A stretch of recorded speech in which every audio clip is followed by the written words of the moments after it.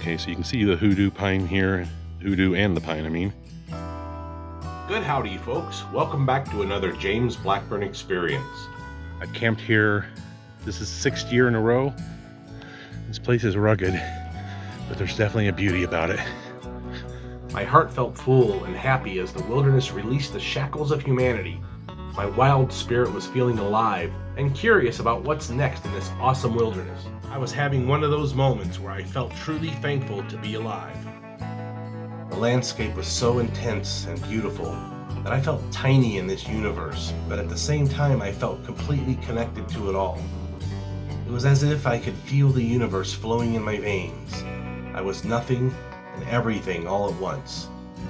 The beauty was within me. The views everywhere were unbelievable.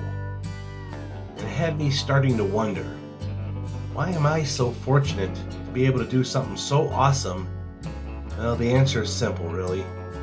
Because we all deserve to live a great life and have wonderful experiences together.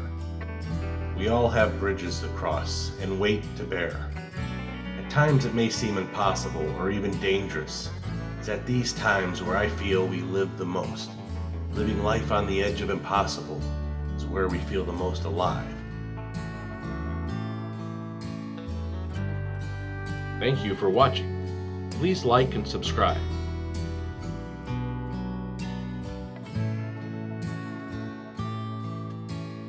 Remember, folks, life is beautiful if you know where to look.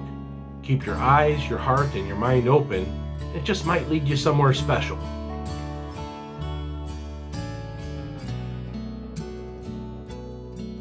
Thank you for watching the James Blackburn Experience. Be sure to check my YouTube channel for almost 900 additional video adventures.